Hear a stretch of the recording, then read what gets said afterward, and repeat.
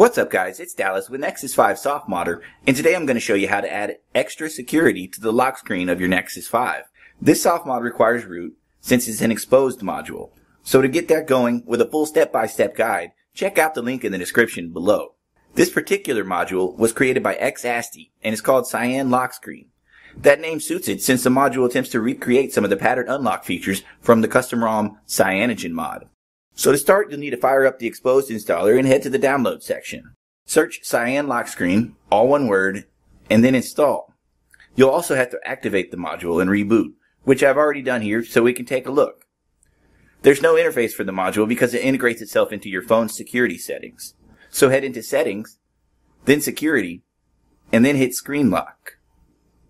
By default, you only have one pattern unlock option here, and that's the 3x3 version. You can see that the module has added a few extra ones, which even go up to a 6x6 grid. So pick one of these and keep in mind that the more dots, the more possible combinations, which translates to more security. I'll go with the most ridiculously large one of them all, the 6x6. As you can see, there are 6 rows and 6 columns, which gives you a total of 36 dots. It wants you to put in a pattern here, so I'll do that real quick. Then hit continue and you'll be asked to put this pattern in again. When you're done with that, hit confirm. Now if you lock your phone, anybody who picks it up is going to have a hard time reproducing that pattern, so your Nexus 5 is now more secure than ever. But yeah, be sure to hit up that article to get the full breakdown.